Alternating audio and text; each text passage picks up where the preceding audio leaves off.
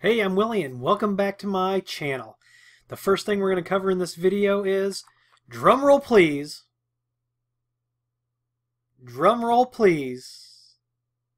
Alright, nobody's going to give me a drum roll. So, the winner of the 4,000 subscriber contest is, are you ready?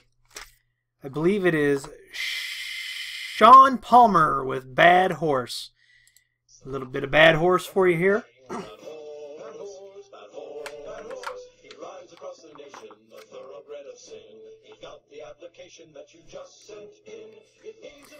Congratulations, Sean. You were the overwhelming crowd favorite. You're going to get these Cat 6 cables from BeyondTech, so make sure you message me and give me an address to send these to, and I'll drop these in the post ASAP. One more quick thing I want to do in this video is I want to thank everybody for being a subscriber. Please invite your friends. Please share the word. We've got a lot of Ubiquiti videos upcoming. A lot of Ubiquiti. More than you can shake a stick at. What else? We also have, if you haven't checked it out, there is a new version of UniFi out.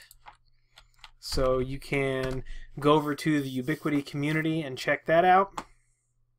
If you go over to community.ubnt.com, go over to forums, and then you want to go to UniFi Wireless, then you'll see UniFi 5.3.8 stable has been released.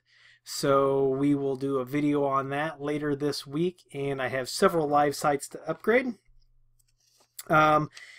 I have been filming my RF Elements horns video, so I'm working with the guys over there and we're putting the finishing touches on that, so that'll be out soon.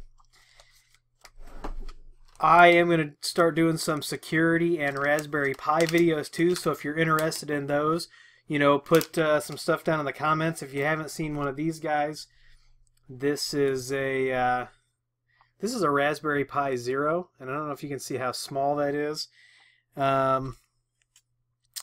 But here, let me hold it up next to so this is a standard, you know, iPhone charging brick, and this is the Raspberry Pi Zero. So I don't know if you've seen the videos for PoisonTap, but we are going to create a PoisonTap.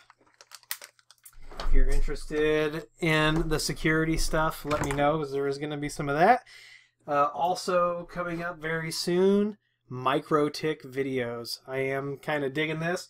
I've also got pfSense videos on the way, some more OpenVPN videos, and then somebody did ask, how do you undo these commands that you see us do on the router? So real quick, we're going to hop into a live router. And we're going to do a show configuration.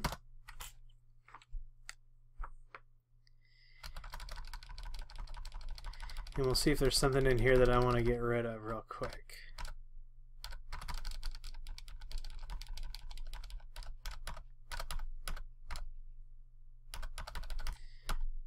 So let's say, just for grins, for some reason I want to get rid of this description on Ethernet 1. Okay, and this will work with a lot of your other configuration commands. So I'm going to go into configure mode. Now we used set to set a command, right? So now we're going to do delete, and then we're going to find, okay, this is the interfaces section, and then the next so you can see the brackets, and I'm pointing at the screen like you can see this, but the brackets, you know, this is how this is set up. So interfaces is the kind of the main part of that configuration. Then underneath you have this first bracket, and that opens up this Ethernet ETH0, and then there's another bracket that opens this, and then you can see everything closes with a bracket, so it's nested and it's nice and it's organized.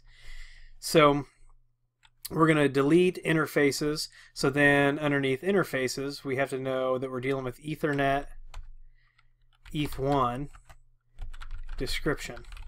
So now when I hit this, I've just deleted, so then we can do a commit and it'll go through, it'll check the config, make sure everything's right. and then we can save it. So now we can do a show configuration,